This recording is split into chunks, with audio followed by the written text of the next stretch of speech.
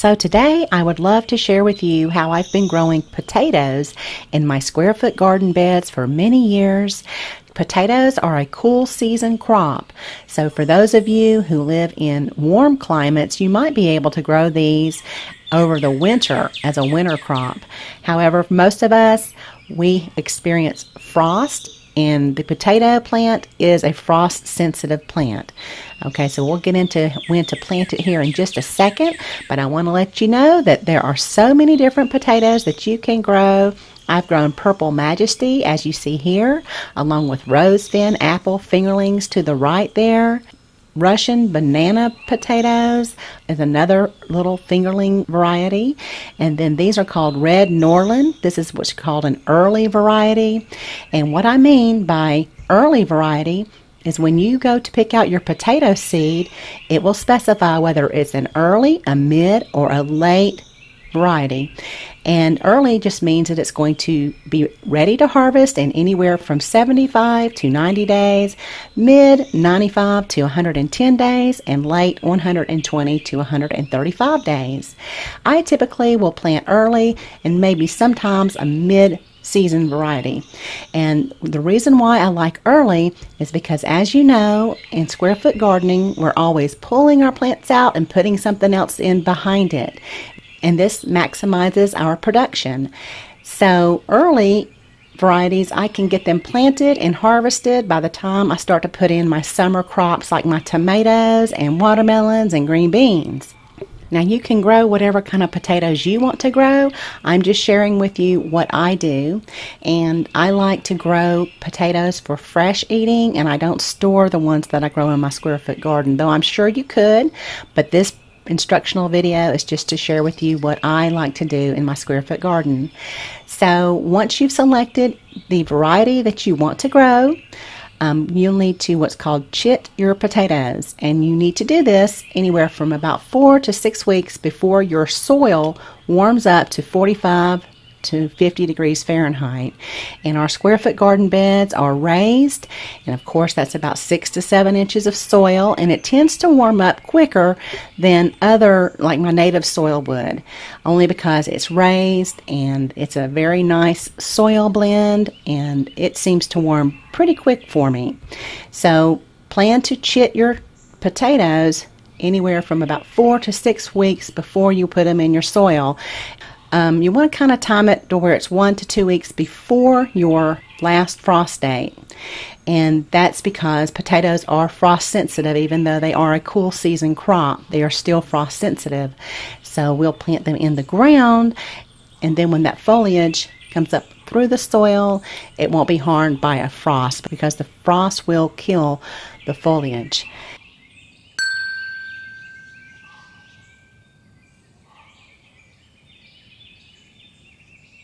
So chitting your potatoes simply means that you're going to put that seed potato in an area with light but not in the direct sun, and it will grow little sprouts.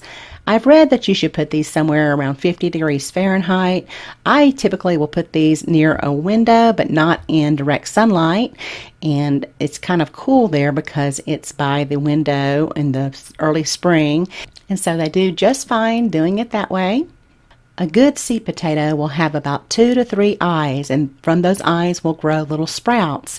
So if you have a potato that has a lot of them growing, you can go ahead and cut that in half and then just put it somewhere for a few days and let it scab over, and you can use those as your seed potatoes. I typically do not do this because I mostly grow varieties called fingerlings, and they aren't really big enough to cut down, and so I just plant whole potatoes. But if you're growing certainly like russets or maybe Yukon Golds, you could probably try this practice. I just wanted to show you, just in case you want to grow different types of potatoes than what I typically grow. Now potatoes, much like a lot of vegetables like tomatoes and peppers, like a slightly acidic soil, so your pH should be anywhere between 5.3 to about 6.0, and if you are using the Mel's Mix, that will be perfect for your potatoes. Now make sure your bed is amended with nice fresh compost before you plant, and you'll need to As I mentioned earlier, make sure that it is warm to about 45 degrees Fahrenheit. And of course, this information is in your book, so you can refer to that. And as I mentioned before, I don't use a grid in my garden beds. I like to use these little skewers, which are 12 inches long, to measure off my square.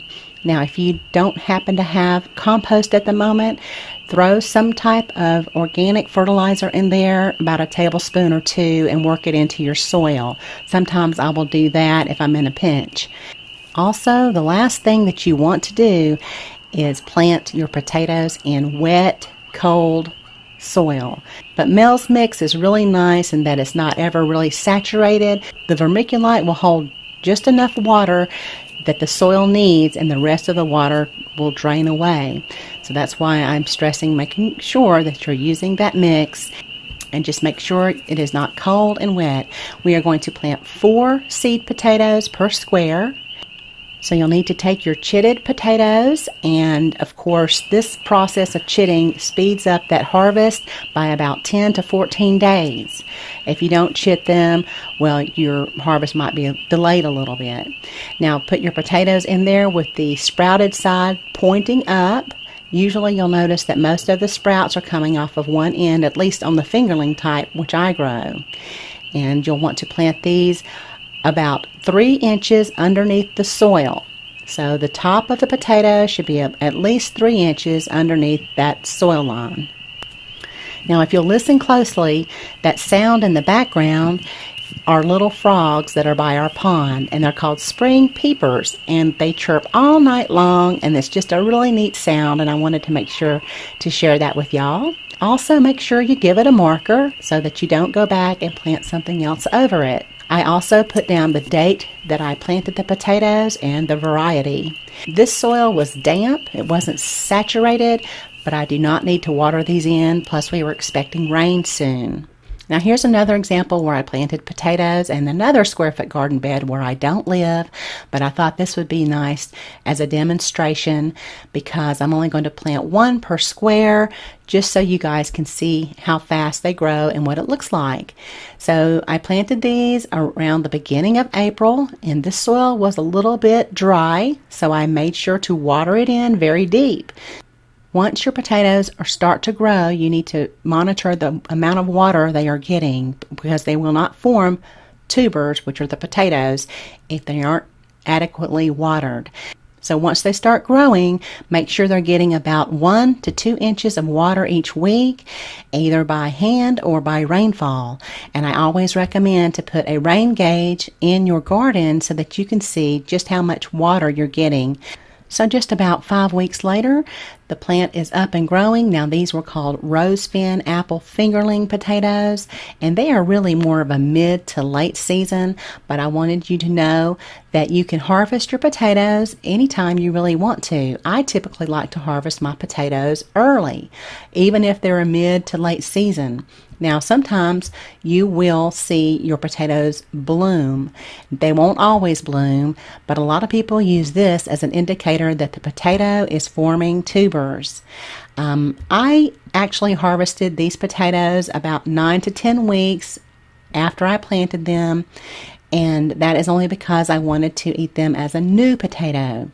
Anytime you harvest your potatoes much earlier than the mature date, they are called new potatoes. For instance, these are new potatoes because they are only about half the size that they would be if they were mature. New potatoes are sweeter and they have a very thin skin, and sometimes this is what I like to harvest. Don't confuse new potatoes with a variety. New potatoes are not a variety of potato. They are the harvest time of a potato.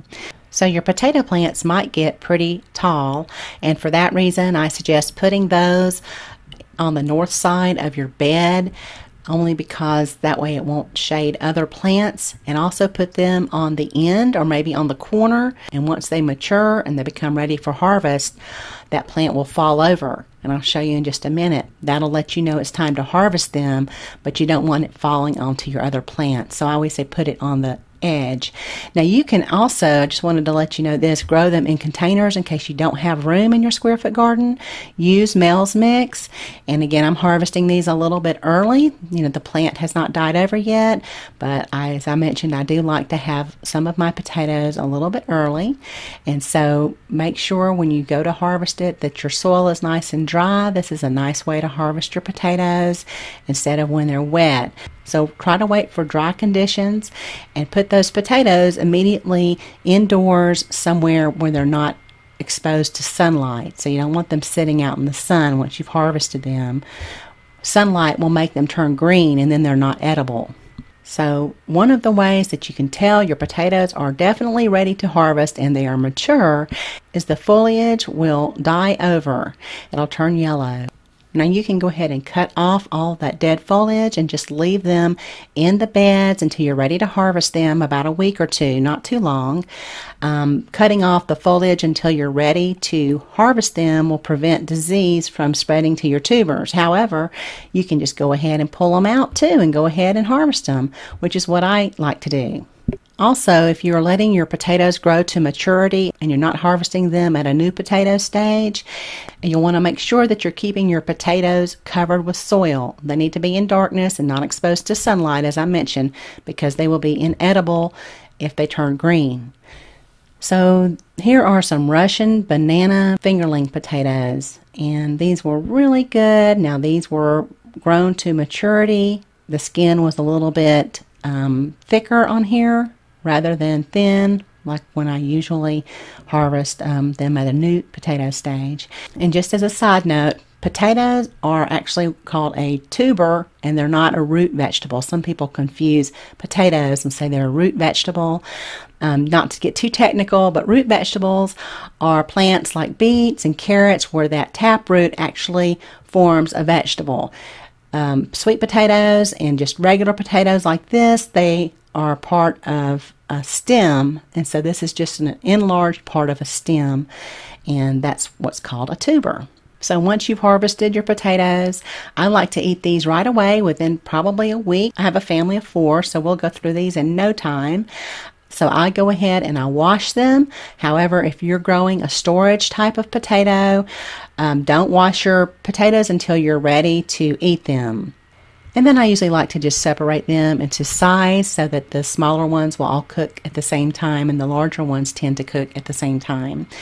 And if you enjoyed this video, I have a lot more over on my channel. If you just click that playlist button there and look for the how to plant vegetables in a square foot garden. There'll be some more over there for things like carrots and beets and tomatoes and beans. I hope you find that helpful. And also, while you're over there, you can check out my playlist section for recipe ideas for potatoes. I just love cooking with my fresh potatoes, and so there are a lot of ideas for you once you harvest yours. So thanks so much for watching, and y'all have a beautiful day.